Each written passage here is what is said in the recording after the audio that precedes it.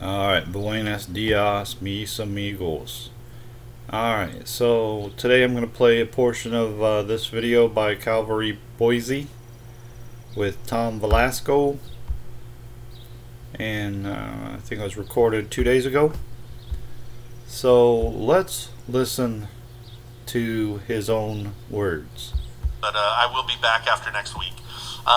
With that in mind, Revelation chapter 20. I hope you guys either were with us last week, or if you weren't, had a chance to watch the online study, because we went through the millennium, what the millennium is, what it means, and in particular we talked about the three different ways of viewing the millennium.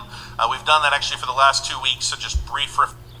Alright, so here's an issue I have, because I see this quite often, where these guys, they'll stand in front of God and everybody, and they'll say this is the three different views of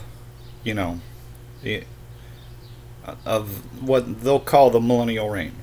Okay, they'll say three different views of the reign of Jesus Christ for 1,000 years or whatever. However they word it, they always word it wrong, and then they present three different views, and they do not absolutely refute the two views that they believe are incorrect. Alright, so it's okay to present a false view, but you gotta crush it. And if you don't crush it, there's something wrong. I mean, there's something wrong, so much so that you're intentionally deceiving people, and you're playing to different people and trying to make everybody happy, and that's a big problem, man. It's a big problem. It's like, to hell with what the truth is. Let's try to make everybody happy. And well, how do you grow a church? That's how you do it. But it's not focused on the truth. That's the problem. Refresher. Don't forget, of course, the one that you're probably most familiar with is the pre-millennial view, the view that Jesus, following the 7-year tribulation period, is going to return to the earth, and he will literally, physically establish a 1,000-year reign here on the earth. All right, so okay, now you gotta, if you don't believe that, you gotta absolutely refute it and crush it. And so the idea is nonsensical, but how do you get that across to somebody that believes it? I don't think you can, man, because they're not going to trust what the Bible says. They're going to trust what their favorite pastor says. And if that's what John Hagee says, well, that's what it is. Right? Or if that's what Nicolas Cage says, that's what it is. Or Kirk Cameron or one of those guys, that's what it is. That, to hell with the Bible, right? Well, the Bible says that no man knoweth the hour, no man, but of that day and hour knoweth no man, no, not the angels of heaven, but my Father only. Alright, so nobody knows when the Lord comes in the clouds of heaven. Nobody knows. So this idea that there's going to be a 7-year period leading up to the end of the world is not supported by Scripture at all, and it contradicts the idea contradicts what we read many times, that of that day and hour knows no man.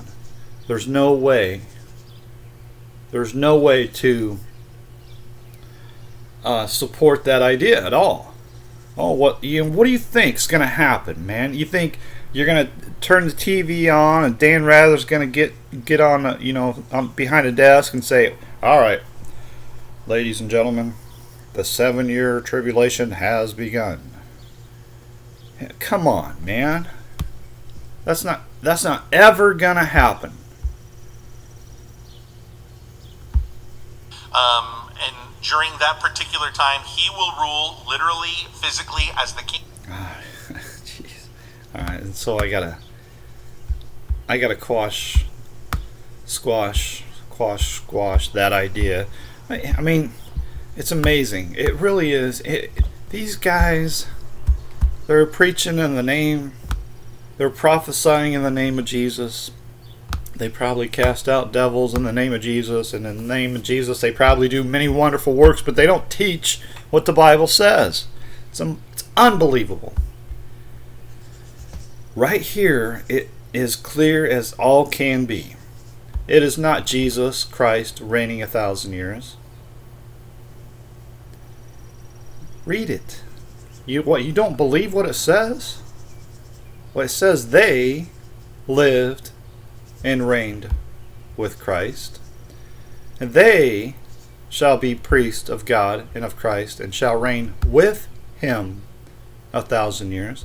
There's no mention at all of Jesus reigning 1,000 years.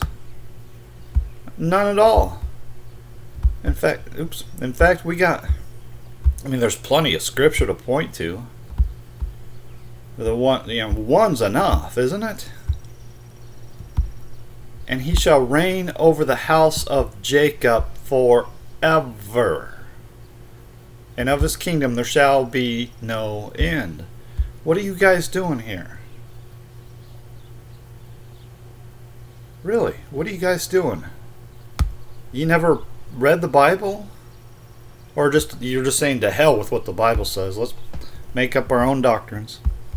The King of the earth, and we, his saints, who had been caught up to be with him prior to the tribulation, who had been transformed. Wait.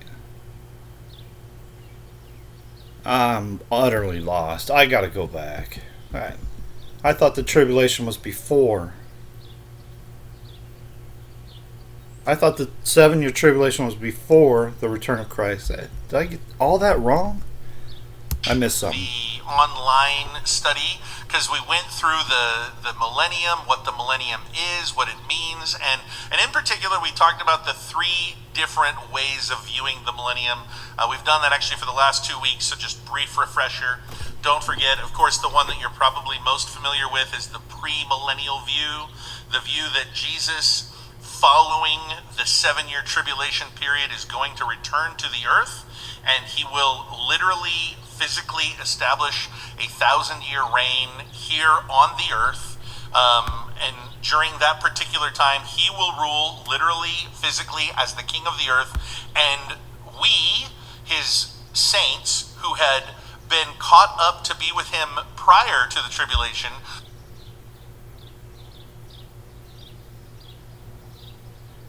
Wow. Alright, so what the hell? So you got what, just people are just gonna just ascend, raptured, and then 7 years of tribulation. And so people are gonna disappear. Oh, that's right, that's exactly what happens in that movie. That's right. That's right. So they're teaching Hollywood movies as though it was from the Bible. So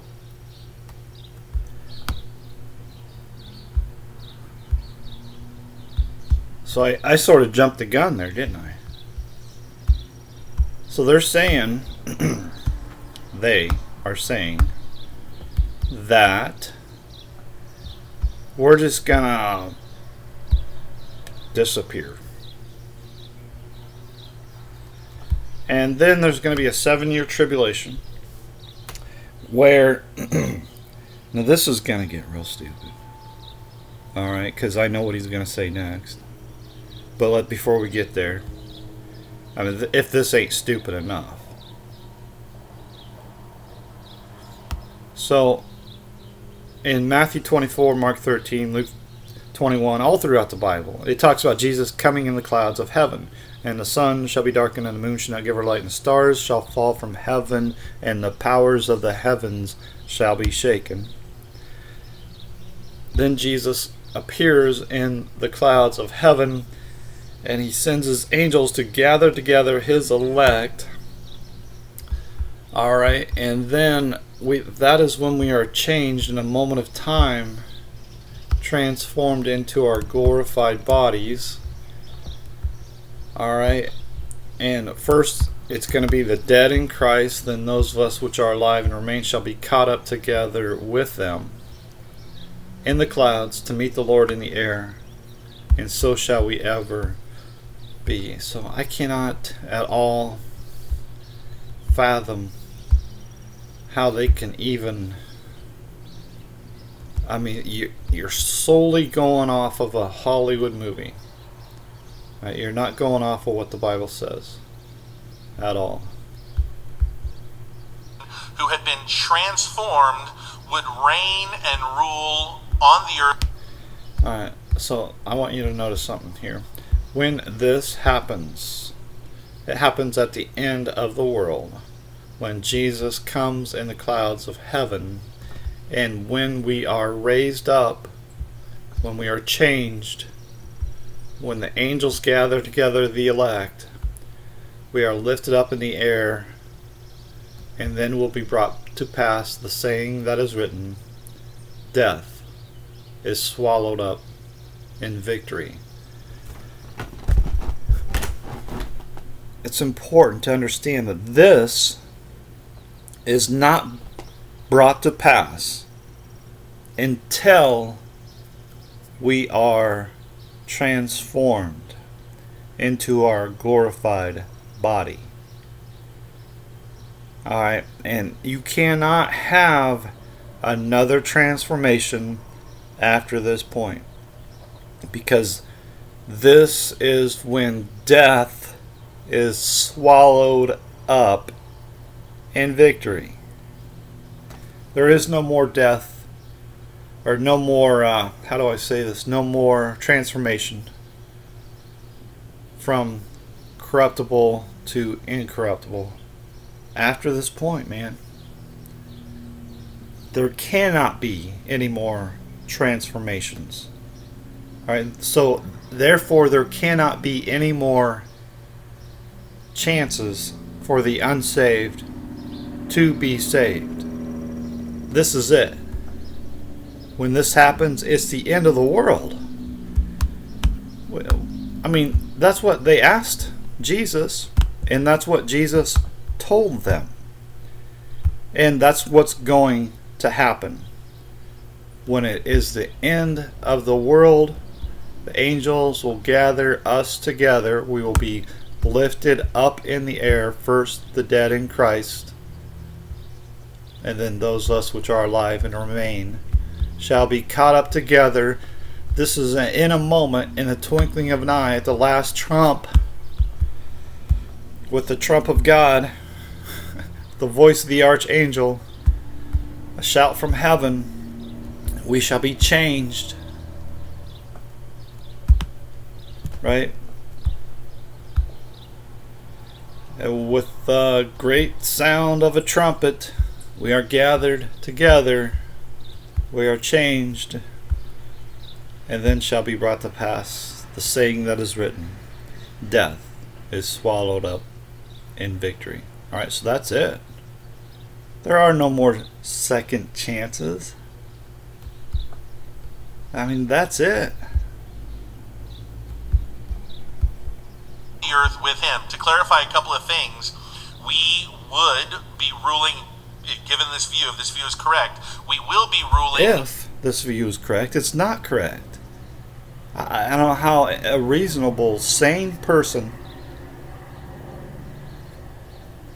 you don't even have to be smart. You could be dumber than a bag of doorknobs. Dumb as all can be, and still see what the scripture says and easily understand it. It seems to me like the only way to not understand what the Bible says is if you willingly reject it. If you don't want to believe it. It's the only way. In physical bodies that will not be the bodies that we have right now. They will have been fully transformed, and there will never again be an opportunity for us to sin or stumble or fall away. We will be, in that regard, kind of like the angels of heaven, so to speak. Not exactly like them, but like them in that one regard. We will live eternally, we will not die, but on the premillennial view, and in particular the dispensationalist view, because there are actually different kinds of premillennial views, but on the dispensationalist view, you will have people who survived the millennium. This is very important for our study tonight. People, sorry, not who survived the millennium, people who survived the tribulation. Alright, so you survived the tribulation, which the 7-year tribulation, which is not in the Bible at all. So now he's going into detail about something that is absolutely foreign to the Bible. That's not in the Bible whatsoever. He's going into detail about a movie that he saw on Netflix. Who had not been raptured up and caught to be with the Lord, and those people who survived the tribulation will not be in the glorified bodies that we have. And on the Wait, what?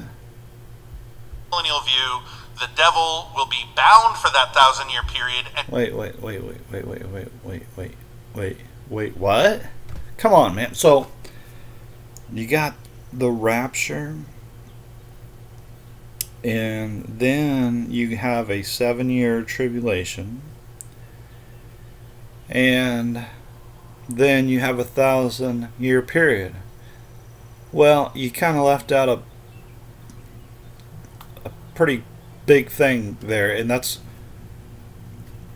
the, you know, how do you go from at the end of 7 years to the beginning of the 1,000-year period? And so they will not face millennial view.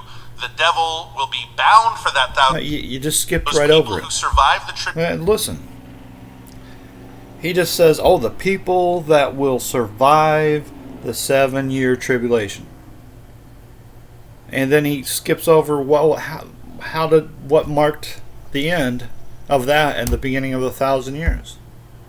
He just skips right over it, ignores it. The tribulation will not be in the glorified bodies that we have. And he made a big deal saying that, they won't be in our glorified bodies. They'll still be in their, corruptible bodies or whatever. But you make no mention at all. No mention at all of what triggers the end and the beginning of the 7-year tribulation and the beginning of the 1,000 years. Not been raptured up and caught to be with the Lord, and those people who survive the tribulation will not be in the glorified bodies that we have. And on the premillennial view, the devil will be bound for that 1,000. You just completely ignored. Well, what happens? All right, so you got 7 years of tribulation. What happens? Why did it end? It just ends. Well, why does the 1,000-year period begin? Well, it just begins. I mean, really, if you're going to teach this nonsense, you got to be specific about this. I mean, if you're going to try to prove the Bible wrong, you got to be specific with exact wording and an exact explanation for what happens at the end of the 7 years and what begins at the beginning, or what kicks off the 1,000. I mean, come on. 1,000-year period, and so they will not face the kinds of temptations that we do. However, they will have weak bodies. They will have bodies that, I mean, they're strong compared to what we have now probably, but they will be subject to illness. Wait, what? Wait, he just threw in a little caveat. What did he say? Kinds of temptations that we do. However, they will have weak bodies. They will not premillennial view. The devil will be bound for that 1,000-year period, and so they will not face the kinds of temptations that we do. So now you got unsaved people and wow. So you got people in their glorified bodies living among people that are not in their glorified bodies, who are not saved, and who are committing all kinds of sin, and they are dying. And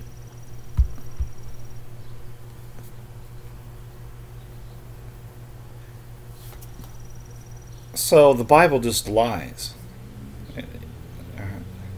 I mean, how do you...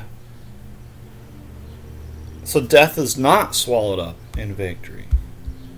And Jesus Christ died in vain. And when it says that, when Jesus himself says that he will come at the end of the world,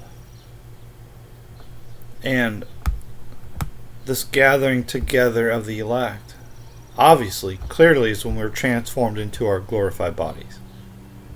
But Jesus is lying.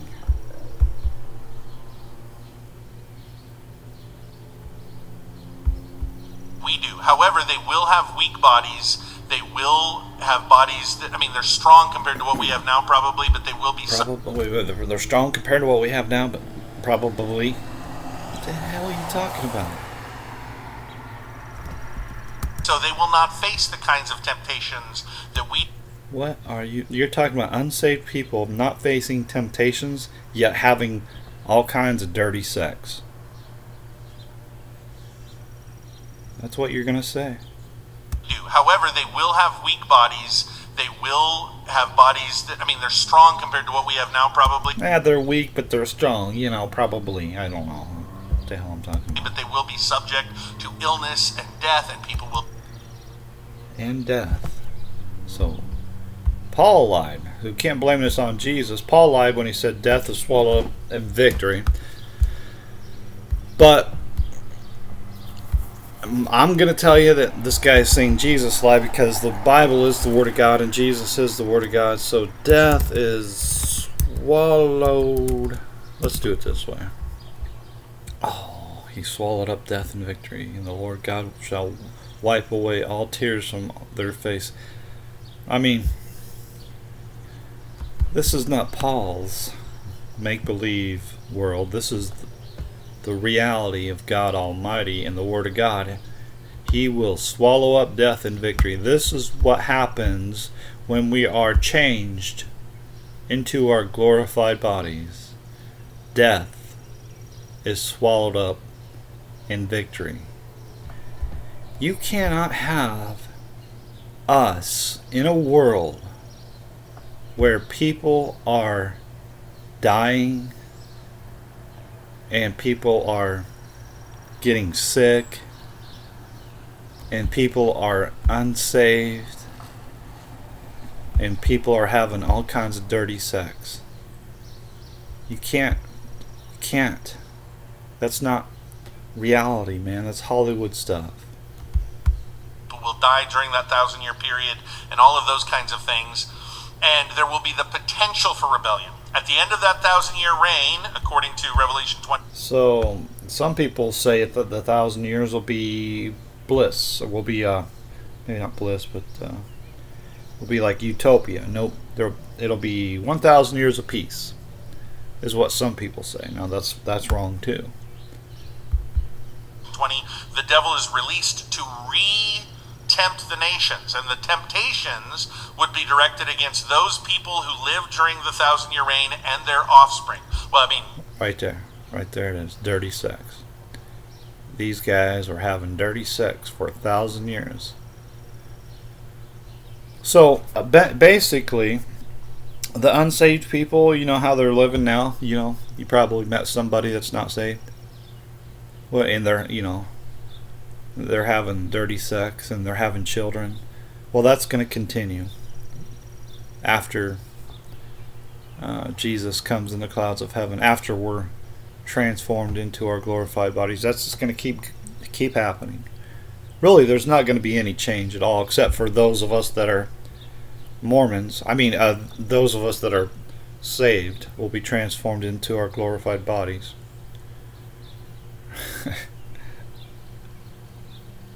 I mean, really, isn't this what this is? This is what the Mormons teach. So why are these guys... I'm seeing it more and more. I mean, it's incredible. Because I remember 20 years ago when I was talking to Mormons and they were teaching me this stuff. This was not at all a common view. And now it's like, what happened? Why is everybody now teaching this idea? You know, what is going on? Yeah, I don't know. I don't know what's going on. All I can tell you is that this stuff is ridiculous. Those who started the 1,000-year reign and their offspring. And many during that time, according to the premillennial... I mean, they're having offspring. You know, they're not saved. They're in their corruptible body, and they're having offspring. Now that's his words. My words are they're having dirty sex. So the dirty sex thing, don't worry, folks.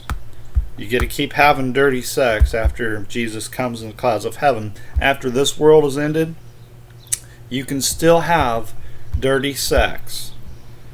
Don't worry, folks. I know you're all kind of worried about that because you know how important dirty sex is. Well, in 1 John chapter 2, starting verse 15, it says, "Love not the world, neither the things that are in the world. If any man love the world, the love of the Father is not in him. For all that is in the world, the lust of the flesh, the lust of the eyes, and the pride of life, is not of the Father, but is of the world. And the world passes away, and the lust thereof. But he that doeth the will of God abideth forever."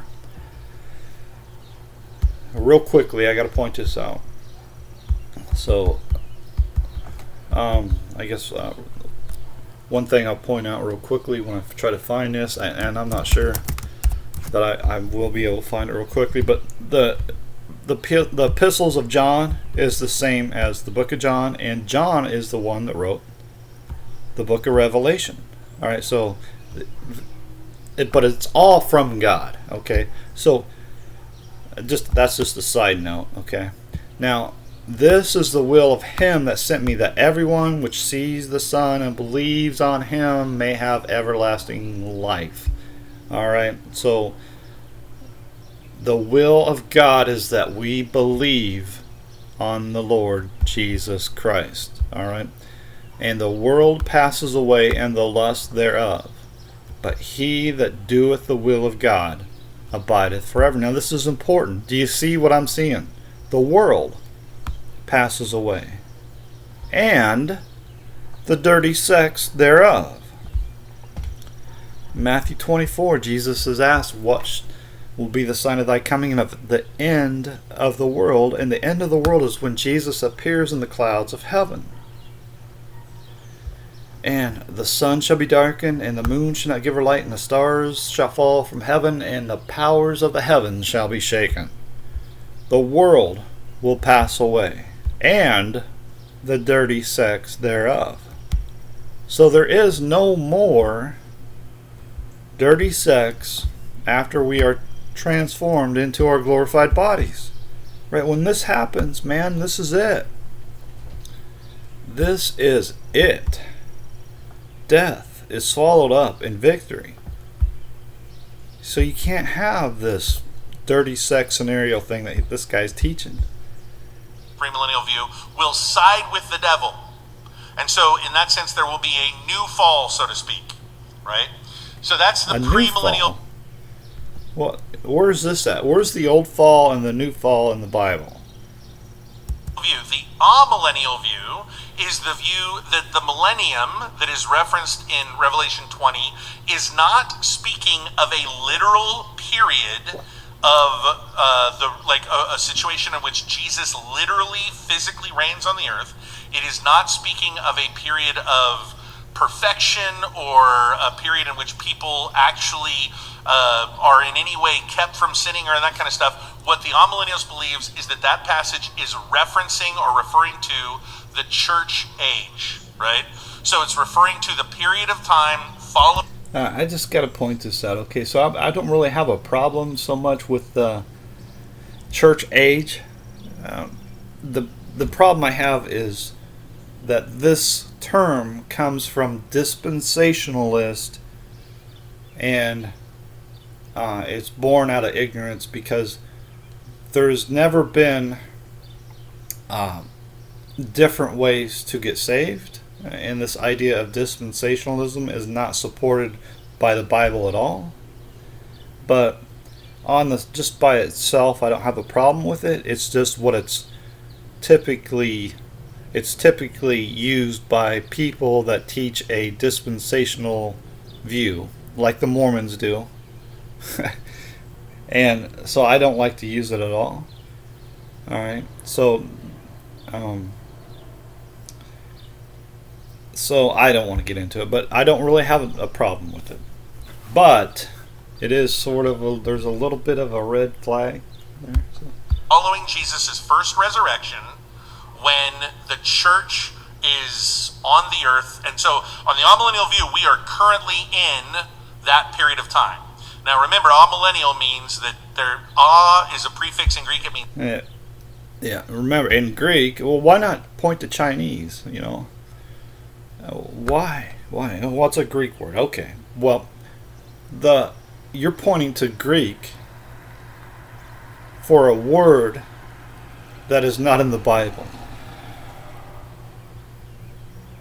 Now think about that, man. This word's not even in the Bible, and you're pointing to the Greek to give a definition of an English word. Why not just give a English definition for an English word? I don't speak Greek, so it don't do me no good at all for you to give me definitions in Greek. To me, it looks like you're just phony, making stuff up and lying, straight up lying, because I don't speak Greek, and I bet you he don't speak Greek either. It means no millennium. So people kind of get a little confused, because they'll say, so the amillennialist believes we are in the millennium right now, sort of, but not really, because they believe the passage that speaks of the 1,000-year reign of Christ is... Wait. What? Sort of, but not really. Well, what is that? Sort of, but not really. You know, like, yeah, I don't know. If you don't know, man, just say, I don't know. So the amillennialist believes we are in the millennium right now, sort of, but not really, because they believe the passage that speaks of the 1,000-year reign of Christ. Sort of, but not really. They believe the passage that speaks of the 1,000-year reign of Christ. The problem is, there is no passage that speaks of the 1,000-year reign of Christ. So, to go back, probably, or not really, or they believe, what's he saying again? Because they'll say, so the amillennialist believes we are in the millennium right now, sort of, but not really. Sort of, but not really. So, I mean, this is false twice. Alright, so you are claiming that they...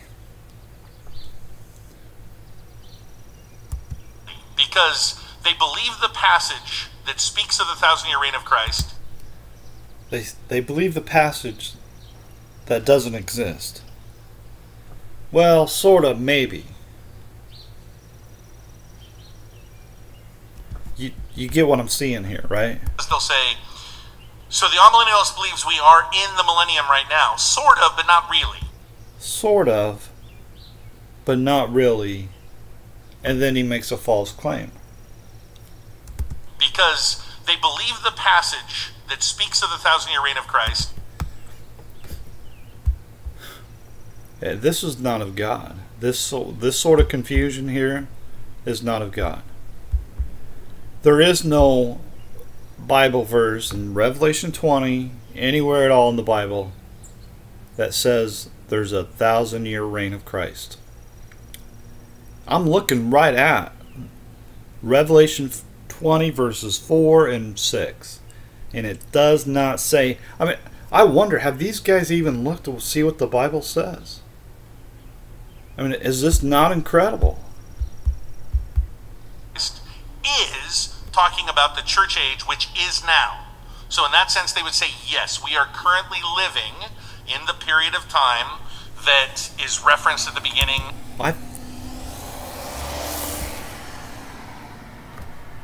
Am I losing? I'm trying to drink this coffee as I'm listening, but I don't feel like I got enough coffee. Because they believe the passage that speaks of the 1,000-year reign, sort of used, because they'll say, so the amillennialist believes we are in the millennium right now. Sort of, but not really. Now, remember that. All right, let's, sip on our coffee and just remember what he says. Be patient for just a few seconds, and then let's listen to what he says again about this. So the amillennialist believes we are in the millennium right now. Sort of, but not really. Because they believe the passage that speaks of the 1,000-year reign of Christ is talking about the church age, which is now.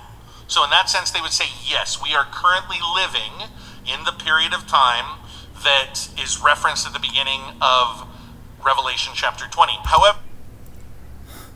Well, you sort of.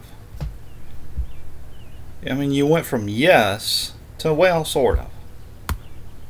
Thought to be with the Lord. Oops. And those people who survive the tribulation will not be in the glorified bodies. Remember, amillennial means that is a prefix in Greek. It means no millennium. So, reflecting back on the pre-mill view, the premillennialists, they believe the passage that speaks of the 1,000-year reign of Christ is talking about the church age, which people kind of get a little confused because they'll say, so the amillennialist believes we are in the millennium right now. Sort of, but not really. Sort of, but not really. We are really. beginning of Revelation chapter 2, period of time that is referenced at the beginning of, in the period of time. So in that sense, they would say, yes, we are currently living. He goes from, yeah, sort of, yeah, maybe, to yes, they believe. In the I mean, in a matter of seconds, man. So why did he say all that stuff?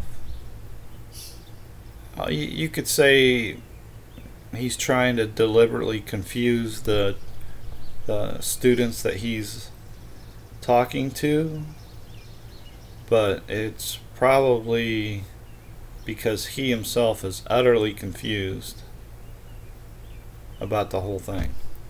The period of time that is referenced at the beginning of Revelation chapter 20. However, they would say it's not a millennium in the sense you think of. It is not a 1,000-year period, as is evidenced by the fact that we're now a solid 2,000 years in. So, well, that's speculation. There's some people that would claim that it's very possible that this is not the year 2023 AD, rather 1023 AD, but nevertheless 2000, 1000 doesn't matter.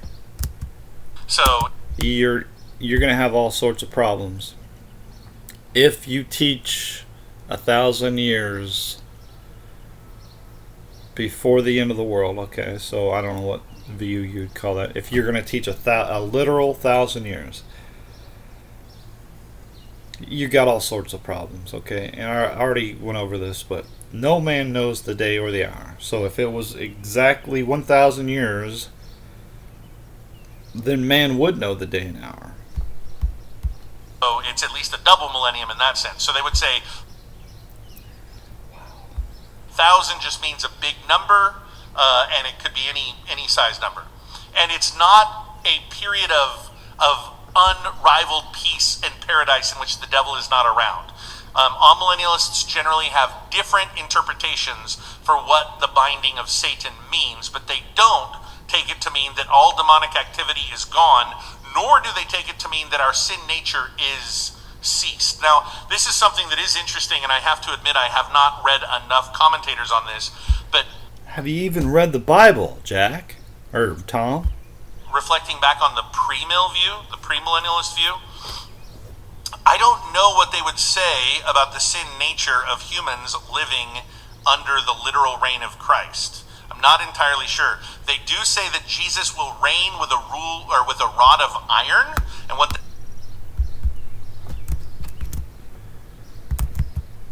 rod. Nope. Iron. Nope. That's not here in Revelation 20 either. So you don't have Jesus Christ reigning 1,000 years. You don't have rule. You don't have rod. You don't have iron. Anywhere at all. Yeah, I know what you're talking about. You're trying to mix and confuse people. Let's see, a rod. I don't know if I want to get into that. Not too much. And he shall rule them with a rod of iron, as the vessels of a potter shall they be broken to shivers, even as I received of my Father. And again in Revelation 12, and again in Revelation 19. And he shall rule them with a rod of iron, and he treadeth the winepress of the fierceness and wrath of Almighty God. That's Revelation 19. I went over that yesterday. What they imply by that is that he will enforce law. So even on the for gosh dog's sakes. Alright, so he will enforce the law. Alright. He'll enforce the law like I have no idea who Jesus Christ is. Yeah, I never read the Bible. This is the new covenant that I will make with them after those days, saith the Lord. I will put my laws into their hearts, and in their minds will I write them. But this shall be the covenant that I will make with them. I'm sorry. But this shall be the covenant that I will make with the house of Israel after those days, saith the Lord. I will put my law in their inward parts, and I will write in their hearts, and will be their God, and they shall be my people. Alright, so this is happening now. Obviously, those of us that are saved, we are born of God, and we have God's laws written on our hearts and in our minds. And we have the Spirit of truth to guide us into all righteousness and to lead us away from all unrighteousness. Okay. So I don't know what this guy's saying. I really don't. Pre-mill view with Satan literally bound, people will still be sinning on that view, but they're not going to be tempted by the devil. I think it'll be our human. What? I think.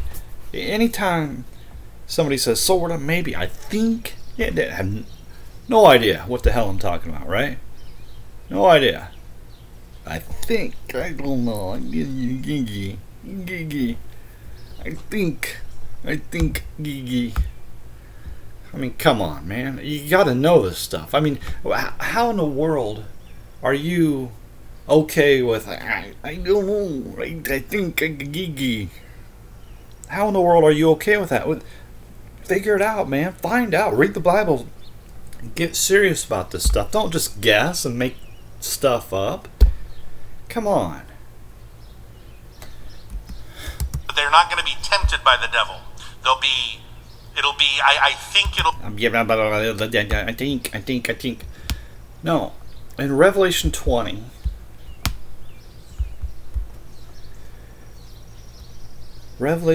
when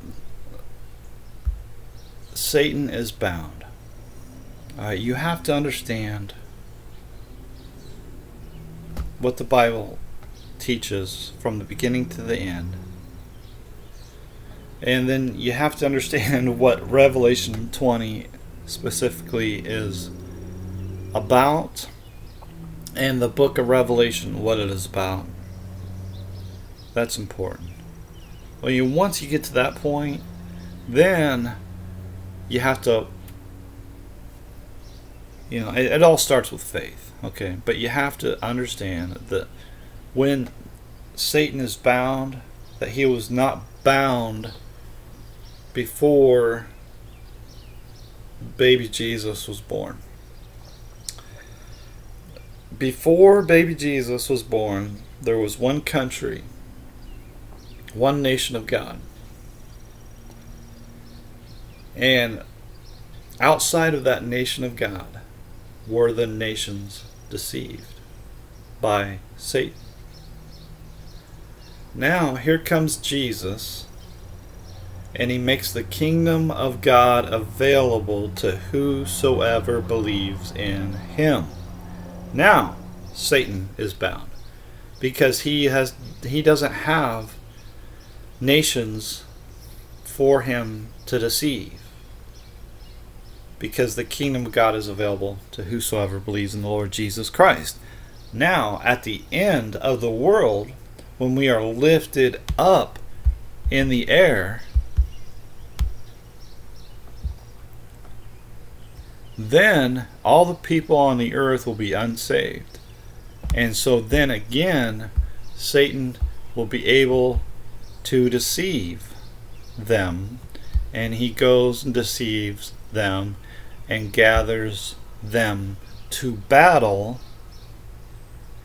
And this is when he gathers them at our feet, and this is a fulfillment of the prophecy that begins at Genesis chapter 3 verse 15. I will put enmity between thee and the woman. This is the Lord speaking to the serpent. I will put enmity between thee and the woman, and between thy seed and her seed, and it shall bruise thy head, and thou shalt bruise his heel. Alright, and as we read all throughout the Bible, and I will until I make thine enemies thy footstool, right? And then of course here in 1 Corinthians 15, it talks about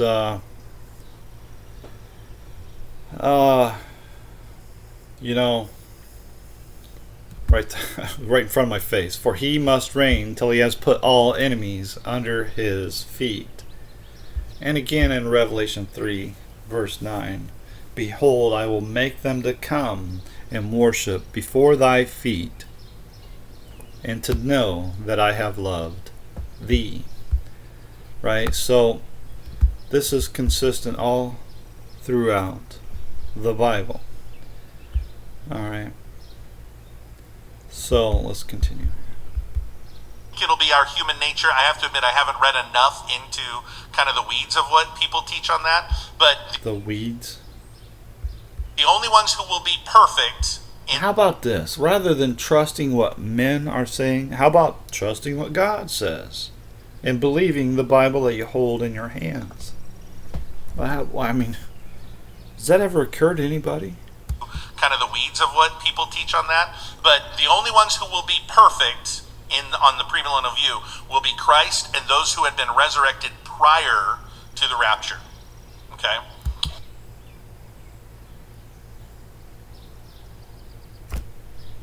Did he just say resurrected prior to the rapture? He didn't just say that, did he? Christ and those who had been resurrected prior to the rapture.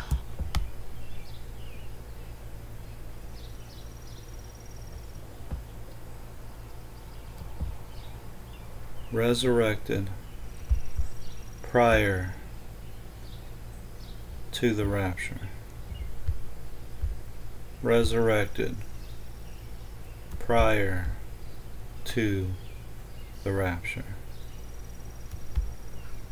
Resurrected prior to the rapture. Resurrected prior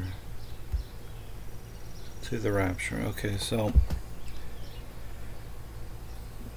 That's as nonsensical as it gets.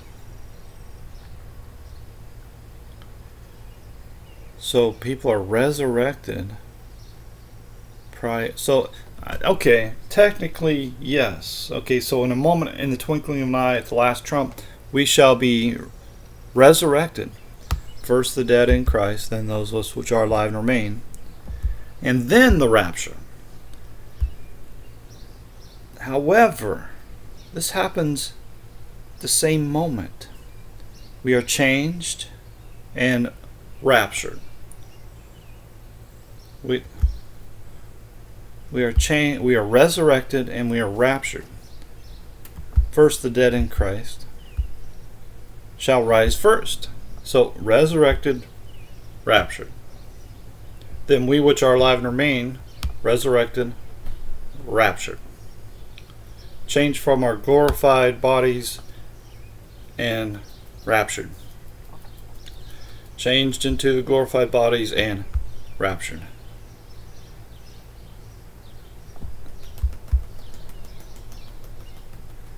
What this guy is saying is that, what's this, 7 years or 1,000 years, they're going to be changed, but they're not going to be raptured until after 1,000 years. It doesn't make any sense. Okay. So that's the all-mill view. The post-mill view, the post-millennial view is... Say no. No, what? That was the pre-mill. He's mixing pre-mill and old-mill. On that, but the only ones who will be perfect on the premillennial view will be Christ and those who had been resurrected prior to the rapture. Okay, so that's the all-mill view. He just said pre-mill, and then he says that's the all-mill. Are these guys on dope? Post-mill view. The post-millennial view is the idea that the millennium probably hasn't started right now. Probably. What?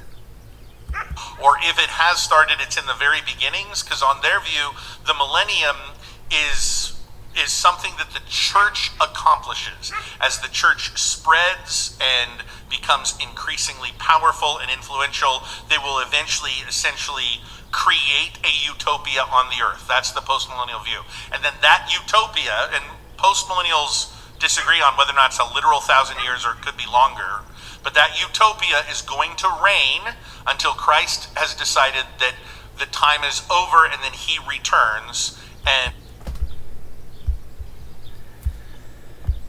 so I get confused with these I can't wrap my head around. I'm not very smart, fellas. I'm not very smart. I can't wrap my head around post-millennial. I don't know what it means. I don't even know what pre-millennial means. An amillennial, no millennial, I don't know what that means really either. Except those days be shortened, there should no flesh be saved, but for the elect's sake, those days shall be shortened. Let me read that again. Except those days be shortened, there should no flesh be saved, but for the elect's sake, those days shall be shortened. Christ has decided that the time is over and then he returns and brings the final judgment. So that post-millennials disagree on whether or not it's a literal 1,000 years or it could be longer, but that utopia is going to reign until Christ has decided that the time is over and then he returns and brings the final judgment.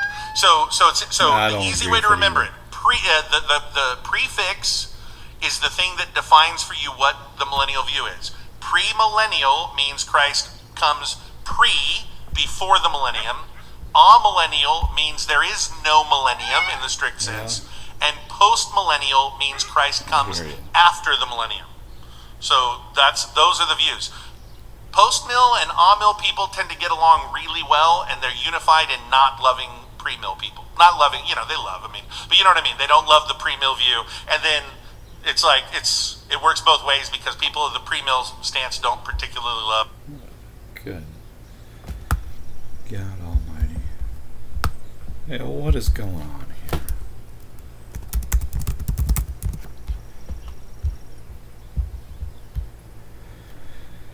You have heard that it has been said, Thou shalt love thy neighbor and hate thine enemy. But I say unto you, love your enemies.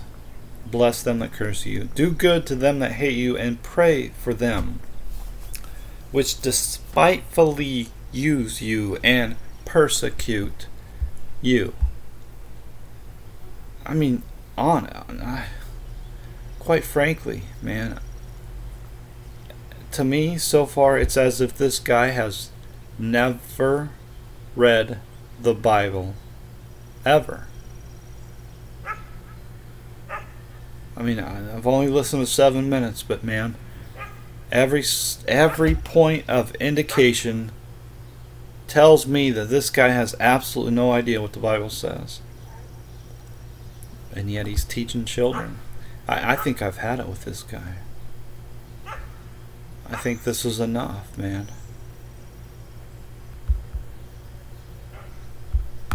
And maybe I'm mistaken. Maybe that's not a child. It looks like a child to me, but I mean, here they are teaching children, and this guy has no idea, none whatsoever, what the Bible says. You know, what kind of world are we living in right now? I mean, how wicked is this world? Is it far worse than what even I can imagine? And I'm harping on this stuff every day.